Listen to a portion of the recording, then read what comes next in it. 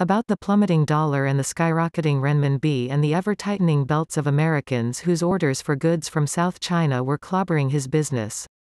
Wei Dong had figured all this out because he paid attention and he saw things as they were. Because he talked to China, and China talked back to him. The fat and comfortable world he'd grown up in was not permanent, scratched in the sand, not carved in stone. His friends in China could see it better than anyone else could.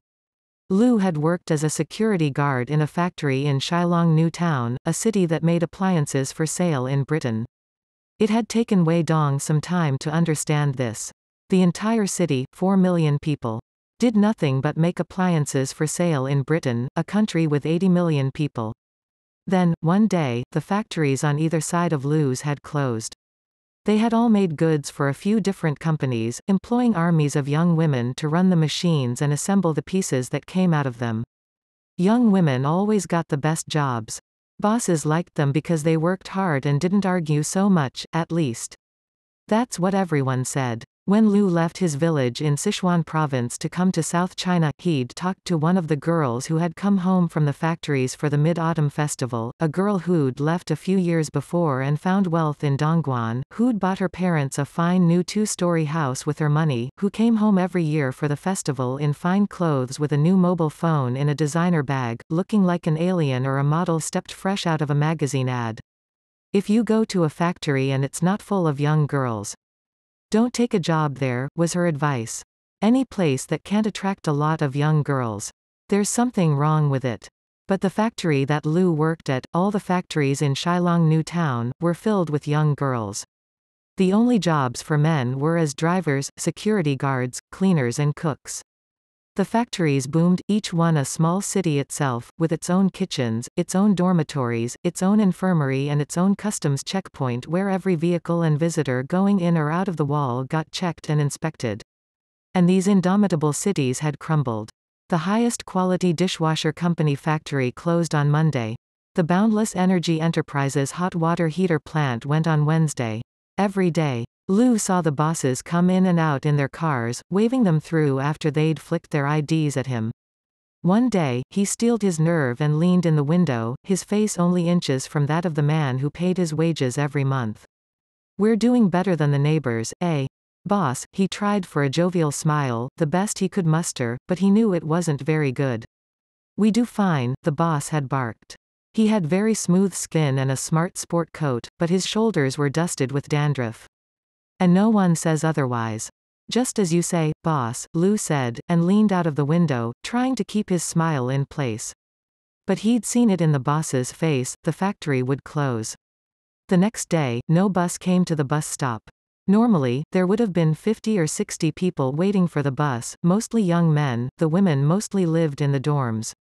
Security guards and janitors didn't rate dorm rooms. That morning, there were 8 people waiting when he arrived at the bus stop. 10 minutes went by and a few more trickled to the stop, and still no bus came. 30 minutes passed, Lu was now officially late for work, and still no bus came. He canvassed his fellow waiters to see if anyone was going near his factory and might want to share a taxi, an otherwise unthinkable luxury, but losing his job even was more unthinkable. One other guy, with a Shaanxi accent, was willing, and that's when they noticed that there didn't seem to be any taxis cruising on the road either. So Lu, being Lu, walked to work, 15 kilometers in the scorching, melting, dripping heat, his security guard's shirt and coat over his arm, his undershirt rolled up to bare his belly, the dust caking up on his shoes. And when he arrived at the Miracle Spirit condenser dryer factory and found himself in a mob of thousands of screeching young women in factory-issue smocks, crowded around the fence and the double padlocked, rattling it and shouting at the factory's darkened doors. Many of the girls had small backpacks or duffel bags, overstuffed and leaking underwear and makeup on the ground. "What's going on?" he shouted at one, pulling her out of the mob. "The bastards shut the factory and put us out. They did it at shift change. Pulled the fire alarm and screamed fire and smoke, and when we were all out here, they ran out and padlocked the gate." He'd always thought that if the factory were going to shut down, they'd use the security guards to do it. He'd always thought that he, at least, would get one last paycheck out of the company. The bosses, 6 of them. Mr. Dai and 5 of his supervisors. They locked the front gate and then they drove off through the back gate, locking it behind them. We're all locked out. All my things are in there. My phone, my money, my clothes. Her last paycheck. It was only 3 days to payday, and, of course, the company had kept their first 8 weeks' wages when they all started working. You had to ask your boss's permission if you wanted to change jobs and keep the money, otherwise you'd have to abandon 2 months' pay. Around Lou, the screams rose in pitch and small, feminine fists flailed at the air. Who were they shouting at? The factory was empty. The factory was empty. If they climbed the fence, cutting the barbed wire at the top, and then broke the locks on the factory doors, they'd have the run of the place. They couldn't carry out a condenser dryer, not easily, anyway, but there were plenty of small things, tools, chairs, things from the kitchen, the personal belongings of the girls who hadn't thought to bring them with when the fire alarm sounded.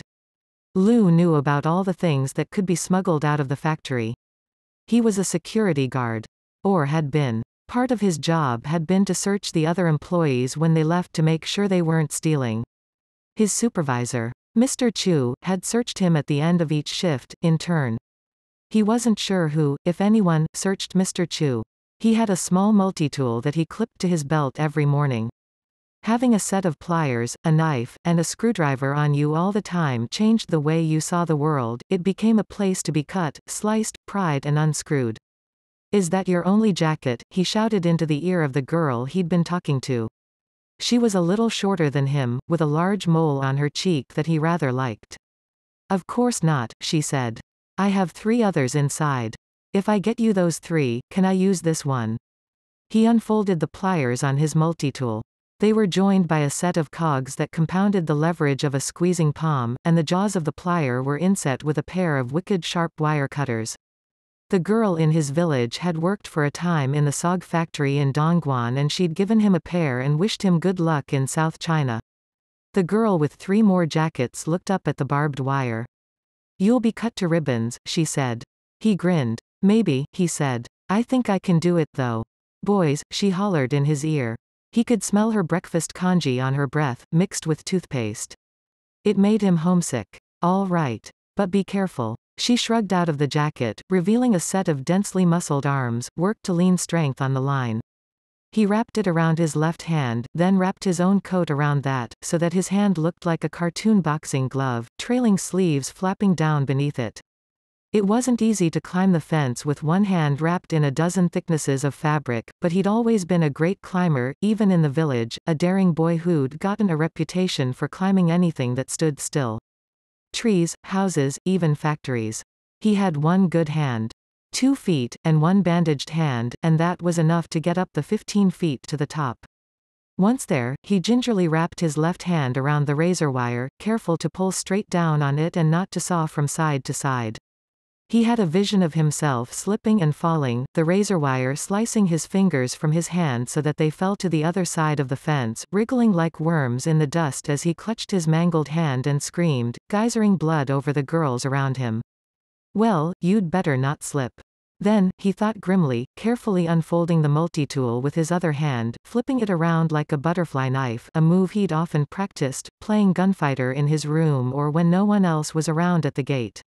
He gingerly slid it around the first coil of wire and squeezed down, watching the teeth on the gears mesh and strain at one another, turning the leverage of his right hand into hundreds of pounds of pressure bearing down right at the cutting edge of the pliers. They bit into the wire, caught, and then parted it. The coil of wire sprang free with a toing sound, and he ducked away just in time to avoid having his nose, and maybe his ear and eye, sliced off by the wire. But now he could transfer his left hand to the top of the fence, and put more weight on it, and reach for the second coil of wire with the cutters, hanging way out from the fence, as far as he could, to avoid the coil when it sprang free.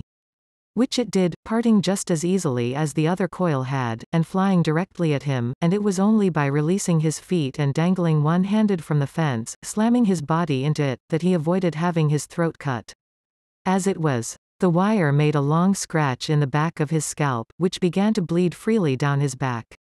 He ignored it. Either it was shallow and would stop on its own, or it was deep and he'd need medical attention, but either way, he was going to clear the fence top. All that remained now were 3 strands of barbed wire, and they were tougher to cut than the razor wire had been, but the barbs were widely spaced and the wire itself was less prone to crazy twanging whipsaws than the coiled razor wire. As each one parted, there was a roar of approval from the girls below him, and even though his scalp was stinging fiercely, he thought this might just be his finest hour, the first time in his life that he'd been something more than a security guard who'd left his backwards town to find insignificance in Guangdong province. And now he was able to unwind the jackets from around his hand and simply hop over the fence and clamber down the other side like a monkey, grinning all the way at the horde of young girls who were coming up the other side in a great wave. It wasn't long before the girl with 3 more jackets caught him up. He shook out her jacket, sliced through in 4 or 5 places, like a waiter offering a lady her coat, and she delicately slid those muscular arms into it, and then she turned him around and poked at his scalp. "Shallow," she said. "It'll bleed a lot, but you'll be okay." She planted a sisterly kiss on his cheek. "You're a good boy," she said, and then ran off to join the stream of girls who were entering the factory through a smashed door. Shortly, he found himself alone in the factory yard, amid the neat gravel pathways and the trimmed lawns. He let himself into the factory, but he couldn't actually bring himself to take anything, though they owed him nearly 3 months' wages. Somehow, it seemed to him that the girls who'd used the tools should have their pick of the tools, that the men who'd cooked the meals should have their pick of the things from the kitchens. Finally, he settled on one of the communal bicycles that were neatly parked near the factory gates. These were used by all the employees equally, and besides, he needed to get home, and walking back with a scalp wound in the midday heat didn't sound like much of a plan. On the way home, the world seemed much changed. He'd become a criminal, for one thing, which seemed to him to be quite a distance from a security guard. But it was more than that, the air seemed clearer. Later, he read that the air was clearer, thanks to all the factories that had shut down and the buses that had stayed parked. Most of the shops seemed closed, and the remainder were tended by listless storekeepers who sat on their stoops or played mahjong on them, though it was the middle of the day.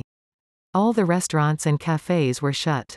At a train crossing, he watched an intercity train shoot past, every car jammed with young women and their bags, leaving Shillong New Town to find their way somewhere else where there was still work.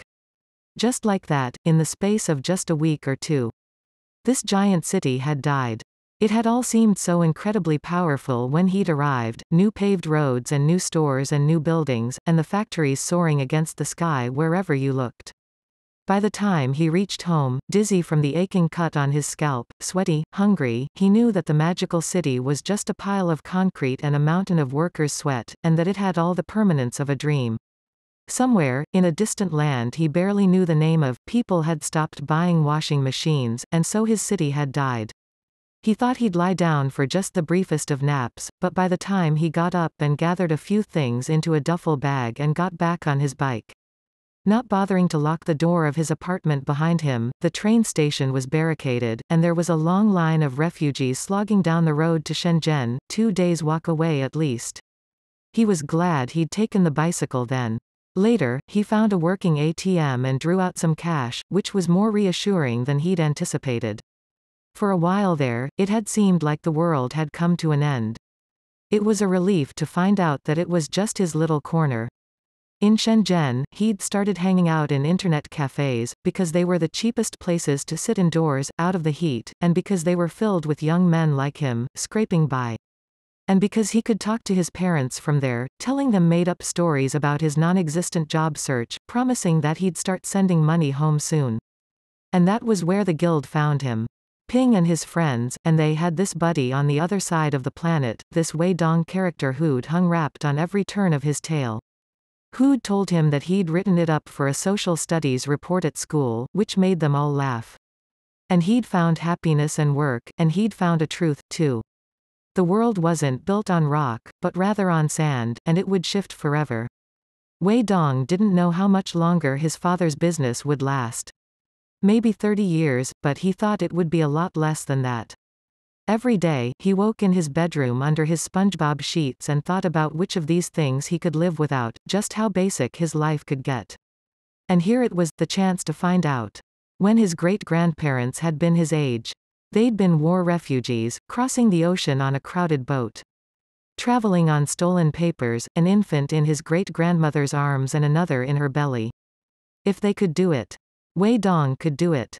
He'd need a place to stay, which meant money, which meant a job. The guild would cut him in for his share of the money from the raids, but that wasn't enough to survive in America. Or was it? He wondered how much the Guatemalans around him earned at their illegal dishwashing and cleaning and gardening jobs. In any event, he wouldn't have to find out, because he had something they didn't have, a social security number. And yes, that meant that eventually his parents would be able to find him, but in another month. He'd be 18 and it'd be too late for them to do anything about it if he didn't want to cooperate. In those hours where he'd planned for the demise of his family's fortune, he'd settled quickly on the easiest job he could step into. Mechanical Turk. The Turks were an army of workers in game space. All you had to do was prove that you were a decent player, the game had the stats to know it, and sign up, and then log in whenever you wanted a shift. The game would ping you anytime a player did something the game didn't know how to interpret, talked too intensely to a non-player character, stuck a sword where it didn't belong, climbed a tree that no one had bothered to add any details to, and you'd have to play spot referee. You'd play the non-player character, choose a behavior for the stabbed object, or make a decision from a menu of possible things you might find in a tree. It didn't pay much, but it didn't take much time, either. Wei Dong had calculated that if he played 2 computers, something he was sure he could keep up, and did a new job every 20 seconds on each, he could make as much as the senior managers at his father's company. He'd have to do it for 10 hours a day, but he'd spent plenty of weekends playing for 12 or even 14 hours a day, so hell, it was practically money in the bank. So he used the rented PC to sign onto his account and started filling in the paperwork to apply for the job.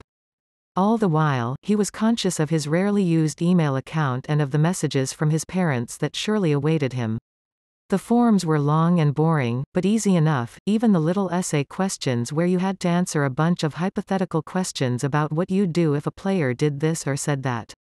And that email from his parents was lurking, demanding that he download it and read it. He flipped to a browser and brought up his email. It had been weeks since he'd last checked it and it was choked with hundreds of spams, but there, at the top. Rachel Rosenbaum, where are you? Of course his mother was the one to send the email. It was always her on email, sending him little encouraging notes through the school day, reminding him of his grandparents and cousins and father's birthdays. His father used email when he had to, usually at 2 in the morning when he couldn't sleep for worry about work and he needed to bawl out his managers without waking them up on the phone. But if the phone was an option, Dad would take it. Where are you? The subject line said it all. Didn't it? Leonard, this is crazy. If you want to be treated like an adult, start acting like one. Don't sneak around behind our backs, playing games in the middle of the night. Don't run off to God knows where to sulk. We can negotiate this like family, like grown-ups, but first you'll have to come home and stop behaving like a spoiled brat. We love you, Leonard, and we're worried about you, and we want to help you. I know when you're 17 it's easy to feel like you have all the answers. He stopped reading and blew hot air out his nostrils. He hated it when adults told him he only felt the way he did because he was young.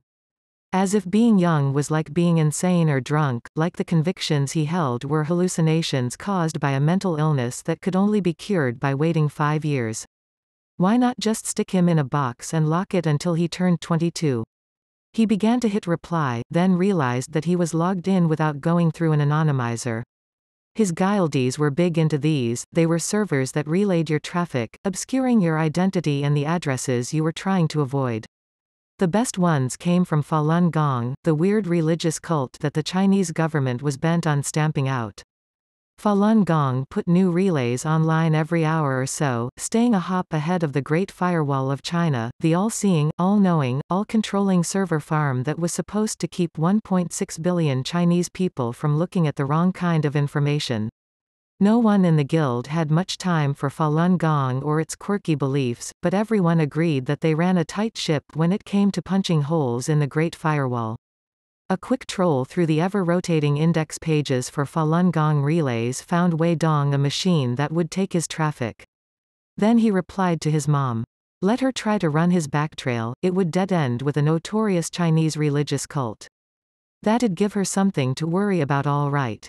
Mom, I'm fine. I'm acting like an adult, taking care of myself, making my own decisions. It might have been wrong to lie to you guys about what I was doing with my time, but kidnapping your son to military school is about as non-adult as you can get. I'll be in touch when I get a chance. I love you too. Don't worry. I'm safe. Was he, really? As safe as his great-grandparents had been, stepping off the ship in New York? As safe as Lou had been, bicycling the cracked road to Shenzhen? He'd find a place to stay, he could Google cheap hotel downtown Los Angeles as well as the next kid. He had money. He had a SSN. He had a job, 2 jobs, counting the guild work, and he had plenty of practice missions he'd have to run before he'd start earning. And it was time to get down to it. Part 2. Hard work at play. This scene is dedicated to the incomparable mysterious galaxy in San Diego, California. The mysterious galaxy folks have had me in to sign books every time I've been in San Diego for a conference or to teach. The Clarion Writers Workshop is based at UC San Diego in nearby La Jolla, CA, and every time I show up, they pack the house. This is a store with a loyal following of die-hard fans who know that they'll always be able to get great recommendations and great ideas at the store. In summer 2007, I took my writing class from Clarion down to the store for the midnight launch of the final Harry Potter book, and I've never seen such a rollicking, awesomely fun party at a store. Mysterious Galaxy. 7051 Claremont Mesa Boulevard. Suite number 302 San Diego. CAUSA 92111 +1 858 268 4747. They came for the workers in the game and in the real world, a coordinated assault that left Big Sister Noor's organization in tatters. On that fateful night, she'd taken up the back room of Headshot, a PC bong in the Gailing district in Singapore, a neighborhood that throbbed all night long from the roaring sex trade from the legal brothels and the illegal street hookers. Any time after dark, the Gailing streets were choked with people, from adventurous diners eating in the excellent all-night restaurants, almost all of them halal, which always made her smile, to guest workers and Singaporeans on the prowl for illicit thrills, to the girls dashing out on their breaks to the all-night supermarkets to do their shopping. The Gailing was as unbuttoned as Singapore got, one of the few places where you could be out of bounds, doing something that was illegal, immoral, unmentionable, or bad for social harmony, without attracting too much attention. Headshot strobbed all night long with networked poker games, big shoot 'em up tournaments, guest workers phoning home on the cheap, shouting over the noise salad of all those games, and, on that night, Big Sister Noor and her clan. They called themselves the Webleys, which was an obscure little joke that pleased Big Sister Noor an awful lot. Nearly a century ago, a group of workers had formed a union called the Industrial Workers of the World, the first union that said that all workers needed to stick up for each other, that every worker was welcome no matter the color of his skin, no matter if the worker was a woman, no matter if the worker did skilled or unskilled work. They called themselves the Wobblies.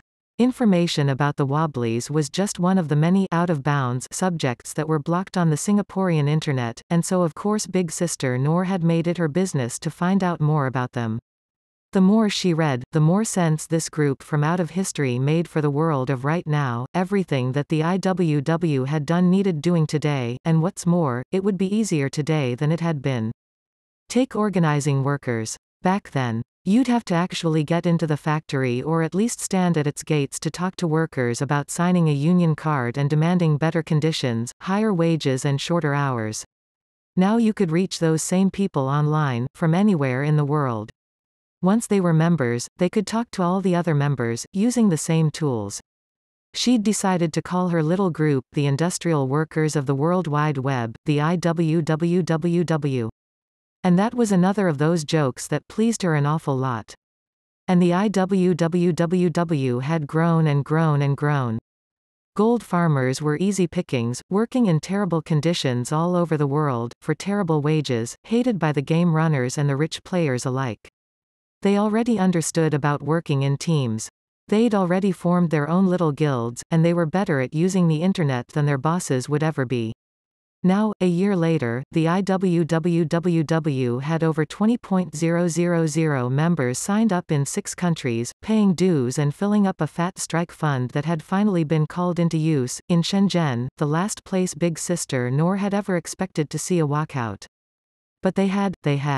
The boss, some character named Wing, had declared a lock-in at 3 of his factories, internet cafes that he'd taken over to support his burgeoning army of workers, in order to take advantage of a exploit in Mushroom Kingdom, a Mario-based MMO that had a huge following in Brazil. One of his workers had found a way to triple the gold they took out of one of the dungeons, and he wanted to extract every penny he could before Nintendo Sun caught on to it. The next thing she knew, her phone was rattling with urgent messages relayed from her various in-game identities to tell her that the workers had knocked aside the factory management and guards and stormed out, climbing the sides of the buildings or the utility poles and cutting the cafe's network links. They'd formed up out front and begun to chant impromptu slogans, mostly adapted from their in-game battle cries. And now they wanted to know what to do. "It's a wildcat strike," Big Sister Nor said to her lieutenants. The mighty Krang and Just Bob, the former a small Chinese guy with frosted purple tips in his hair, the latter a Tamil girl in a beautiful, immaculate sari and silk slippers, a girl who had previously run with one of the most notorious girl gangs in Asia and spent 3 years in prison for her trouble. They've walked out in Shenzhen. She forwarded the tweets and blips and alerts off her phone, then showed them her screen while they waited for the forwards to land on their devices. "It's crazy," the mighty Krang said, dancing from foot to foot, excitedly. "It's crazy. It's crazy. It's wonderful," Just Bob said, planting her palms on his shoulders and bringing him back to the earth. "And overdue. I predicted this. I predicted it from the start. As soon as you start collecting dues for a strike fund, someone's going to go on strike. And lala, here we are, wildcatting the night away." The next step was to head for headquarters, the back room at Headshot, to slam themselves into their chairs and to hit the worlds, spreading the word to all 20,000 members about the first ever strike. Big Sister Nor went to work on a plan. 1. Spread the word to the rank and file. 2. Recruit in world pickets to block the worksite so that Boss Wing couldn't bring in scabs, replacement workers, to get the job done. 3. Get the strike leaders on the phone and talk about human rights lawyers. Strike pay, sleeping quarters for any workers who relied on the factory for dorm beds. 4. Get footage and real-time reports from the strikers out to the human rights wires, get the strike leaders on interviews with the press. She'd done this before, in real life, on the other side of things, as a wildcat strike leader walking off the line when the bosses at her weaving factory in Taman-McMurray announced pay cuts because their big European distributor had cut its orders. It happened every year, but it made her so angry. The workers didn't get bonuses, sharing in the good fortune when distributors increased their orders, but they were made to share the burden when orders went down. Well, forget it, enough was enough. She'd stood up in the middle of the factory floor and denounced the bosses for the greedy, immoral bastards they were, and when the security moved in to take her, she'd stood proud and strong, ready to be beaten for her insolence. Instead, her fellow workers had risen to her defense, the young women around her getting to their feet and surrounding her, cheering her, ululating cries shouting around, waggling tongues that bounced off the ceiling and filled the room and her heart, making them all brave, so that the security men moved back, and they'd taken over the factory, blocking the gates, shutting it down, and then someone from the Malaysian Union of Textile Employees had been there to get them to sign cards, and someone had made her picket captain, and then it had all come crashing down around them. Police vans moving in, the police forming a line and ordering them to disperse, to get back to work, to stop this foolishness before someone got hurt, barking the orders through a bullhorn, glaring at them from beneath their riot helmets, banging their truncheons on their shields, spraying them with tear gas. Their line wavered.